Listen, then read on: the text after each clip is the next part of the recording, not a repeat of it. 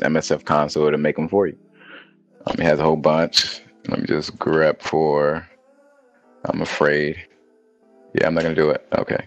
It has a whole bunch of different payloads. You see, you just come in here and whichever one is gonna work for you. Once again, you got to do your research. You got to know who you're attacking and what you're doing. So whichever one is gonna work for you, you pick it. We used one of these boys. It wasn't this one. We used a interpreter shell. It looked just like her, but that's not her. So let me go ahead and set up my backdoor. I already created the malware. We have our protocol analyzer listening. I'm going to set up my backdoor and use multi-handler. Multi-handler is the backdoor. It's going to handle that backdoor coming over. So I'm going to set my L host 192, just like we did in the payload. I got to do it here. 288. Bro. What'd you say? So you gotta handle that backdoor. You gotta handle it, man. I gotta set the payload too. What was it again? Windows x64 interpreter. I'm gonna tell you something about Meterpreter. Meterpreter does a whole bunch of cool stuff, like the key logging and I can literally take a screenshot of your computer, of your desktop, and save it on my computer. I might show you guys if we have time. But the thing about it, this isn't gonna work on a lot of systems. So you have to know how to it's good to know how to compromise people without automation, because a lot of these automated tools are not gonna work in the real world. It may work on your computer because you probably don't even update a damn thing. I don't even know if you've ever logged into your router before. Most people haven't. They don't know that they can. So Meterpreter is definitely going to work on your computer. I can guarantee it. So that means update your computer, y'all. So we got our options running.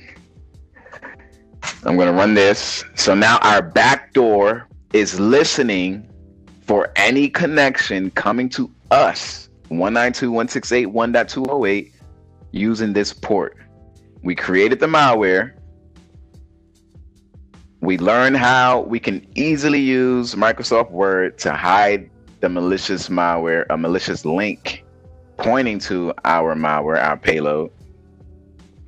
And we transferred the payload over to the Windows machine. So now we're listening. TCP dump is listening, so we can see all connections coming through. But I just feel like I'm forgetting something that I wanted to show y'all. It's gonna blow me when I figure it out. All right. So I'm gonna go ahead and double click this malware. I know I'm forgetting something. It's blowing me. Whoa, look at that. Yeah, I saw that, man. You saw well, first of all, we got this shell right here. This is a shell. This is our backdoor. It's a shell. Think of a shell as it's the translator. You know, when you have, if there's a language barrier between you and somebody else, you need a translator. The shell is a translator. You can look at it like that. It's translating the commands that we give it to something that the computer understands. So we have an interpreter shell. This is a special kind of shell. Let me see something. Help. Okay. Just to prove that we are on the Windows system, you see, this is our username right here, the student.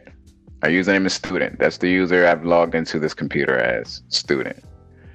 Okay. Now I'm going to do, well, who am I is not going to work right here. Let's do, well, before I even do that, you see this network analyzer? It's going crazy. I mean crazy, right? Because we logged into the machine and all this traffic is simply just us. I mean, we didn't even do anything yet, bro. Like, that's the crazy part about it. Now watch this. I want to show you something. I'm going to cut that out. Let's see if it'll work here. TCP down tag I 0 tag B XX host 192.168.1.207 port.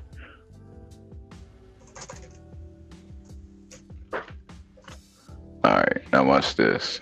Dang, it might be too much traffic. It's some interpreter shell. ls. Yeah, damn it. I knew it. It's going to be too much. I'm trying to just show you the command that we run. Yeah, it's too much traffic. But let me show you. You can see that this is the student. This is us right here. This malware started out as a virus, right? Because we double clicked it. Now it's a virus that turned into a backdoor, a remote access Trojan. Actually, it started out as a Trojan. It was a legitimate application. At least we thought it was, right? We double clicked it. We don't know what happened to it. And this is how all Trojans work. Well, not all of them. We double clicked it and nothing happened. We're probably going to double click it again. Nothing's still going to happen. It's just going to set up another backdoor. Well, not really, but it's not going to give you what you want. Now we have this backdoor. Now we have this malware, which can also be a keylogger. It can take screenshots. Let me see something. Where's the webcam? No, let's do screenshot. Watch this.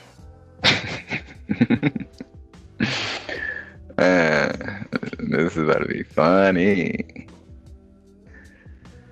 Where did it save it at? TO lobby home. Oh, here it is. Look at the screenshot of the desktop we just took. When you scan applications, would it detect the malware? I would hope so. If you want it to, right? Right now, I don't have the firewall, the antivirus turned on. It's actually off. But this is the screenshot. Here, we'll do another one. Let's put this up.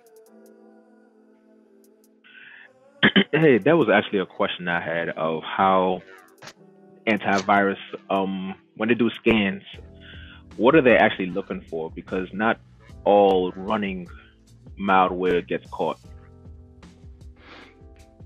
Good question. So let's pull this up to show you. Watch this. This is an open source tool. It's called virustotal.com. You can go there just like I'm going there, everybody. Now, I'm gonna answer Jason's question first. What's the antivirus looking for? The June class should know this.